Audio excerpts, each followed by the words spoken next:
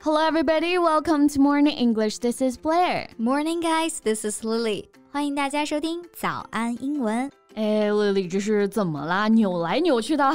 Are you uncomfortable sitting in this chair? 没有，我中午吃饭吃太多了，撑得慌啊。So what did you have for lunch? I had burgers and fries. 但我一个人凑不满起送嘛，所以我点了个双人餐，结果全吃掉了。你这最近点外卖点的有点频繁啊，都不自己做饭了吗？没时间嘛，而且外卖确实是很方便啊。It saved me so much work and time. 确实啊，感觉现在的都市丽人都离不开外卖了。没错。那今天我们就来聊一聊外卖用英文要怎么表达，顺便来讲一讲点餐时候要用到的一些实用表达。Great, that would be super useful.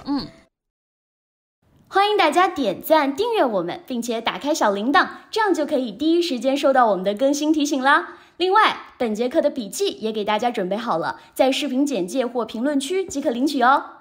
那首先解决一下我们刚刚一直在聊的外卖啊，我们说的外卖其实就是你不需要到店，而是通过网上预约啊或者电话的方式，要求店家把食物送到指定的位置来用餐。Right, so if we want the food to be delivered to our home or another location, we can use the word delivery. This means that we don't have to go to the restaurant ourselves.这个 delivery 其实就是等同于快递啊、配送等等。英国的一家外卖 app 的名字就叫 Deliveroo。那我们现在点外卖一般都是在外卖软件上直接点嘛。但是呢，也有一些比较傲娇的店家啊，只接受电话预订的。那我们可以怎么打电话来订餐呢？来 Lily 给我们演示一下吧。Well, you can say, Hello, I'd like to place an order for delivery. 你好，我要点一份外卖。Great, you know, this reminds me of a meme I've seen. 就是讲很多社恐人啊，都特别害怕打电话嘛。那打电话订餐之前呢，要排练半个小时，就是 Hello, I'm calling from room 252 and I'd like to order a sandwich. 结果电话一通 Hello, I'm sandwich. God have mercy on us introverts. OK, 那除了我们刚刚讲到的这种 delivery, 还有一种情况啊，是人已经在店里了，但是呢不在店里吃，而是要带走。这种情况我们可以怎么说呢？ When we're ordering food, if we want to take it with us and eat it somewhere else, we can use the word take away. This means that we will be eating the food outside the restaurant or somewhere else. 对，在英式英语当中啊，我们用这个词儿 take away， 而在美式英语当中呢，我们用这个词儿take out. They both mean food that you buy from a shop or restaurant and eat somewhere else, or prepared food that is intended to be eaten off the premises. 所以这两个表达呢都是正确的，用来表示打包带走。For example, I got some Chinese food takeaway for dinner. 我打包了一些中国菜当晚餐。Or I'm going to bring some takeout menus back home. 我要拿一些外送传单回家。Yeah, also, if you want to eat outside the restaurant, you can ask for packaging or to go. These two expressions are commonly used in both British and American English. Packaging 和 to go 在美式和英式英语里面啊都很常见。Yes. Okay, these are some useful expressions. Now let's move on to some menu-related expressions. 来看看一些点餐的时候我们会用到的单词啊，比如说 sides。S-I-D-E-S. Lily, 你能跟我们解释一下这个 sides 是什么意思吗？ OK, 当我们在菜单上看到 sides 这个单词时啊，它通常指的是配菜或者是小菜。这些小菜呢，通常是主菜的搭配啊，比方说沙拉呀、蔬菜呀、米饭等等。对，那如果我们点餐的时候想问有没有配菜，就可以说 Does that come with any sides? And there are some other common menu-related expressions that we can use when we are ordering food, such as appetizers and entrees. When we see these words on the menu, they usually refer to starters and main courses respectively. 也就是我们说的开胃菜和主菜。Right. Some common example of appetizers include chicken wings, cheese plattered, shrimp cocktail, or bowl of soup.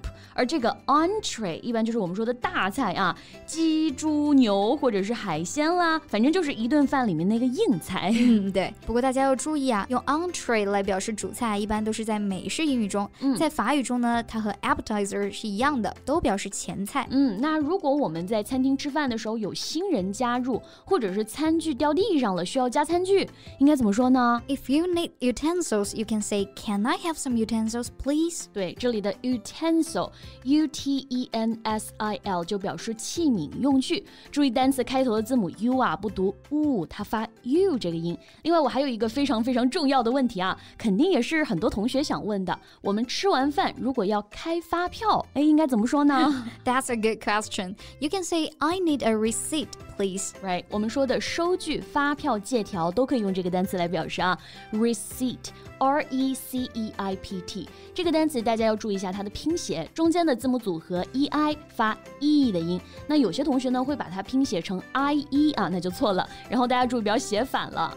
那除了这些啊，还有什么是我们在点餐的时候需要知道的呢？ Well, I don't know if you have noticed when you go to a restaurant abroad, most of the time the waiter or waitress would check with you if you have any allergies or dietary restrictions. 对，我感觉是不是国外人的体质原因啊，他们很多人都有过敏特别严重的食物，所以餐厅啊都会特别注意要问一句。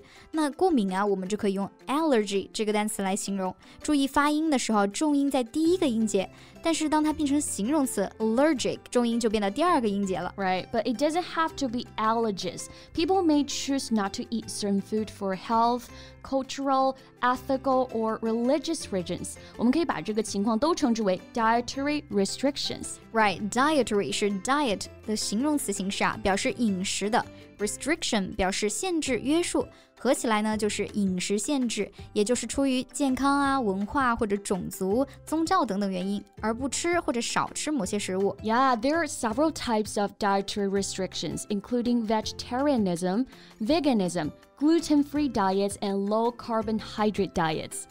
就像我们说的素食啊、不含麸质饮食，还有现在很流行的低碳饮食，都属于这个范畴。